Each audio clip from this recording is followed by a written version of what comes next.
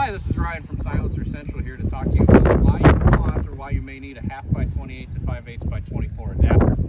So here we have an Aero Precision AR10. This is going to be chambered in 308. It's got a heavy enough diameter barrel that it is threaded 5/8x24. So it's something that you can absolutely just put on your 30 cal suppressor. The suppressor itself is threaded 5/8.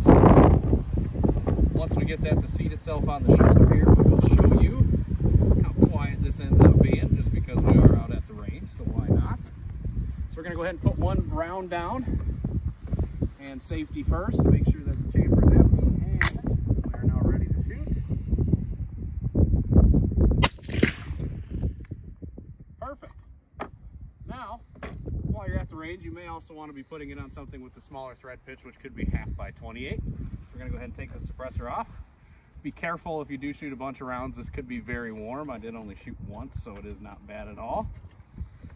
And then we are going to install our 1/2x28 adapter. These just have to be hand tight, no different than actually adding the suppressor to your firearm itself. And if it were to ever get stuck on your firearm, it does have a 3/4 inch wrench flat on it, so you can go ahead and remove it. We're going to go ahead and insert it or add it to our 1022 here.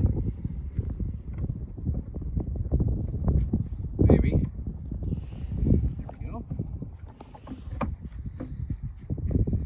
Now, being that it is a 30 cal, it is not technically designed to be ran on a 22 suppressor, but it is absolutely a viable option for that. That's why a lot of people will buy a 30 cal and use it on anything they own that is smaller. These end up being very, very quiet when it comes to super or subsonic rounds. We're going to go ahead and drop our bolt here and put one more down range.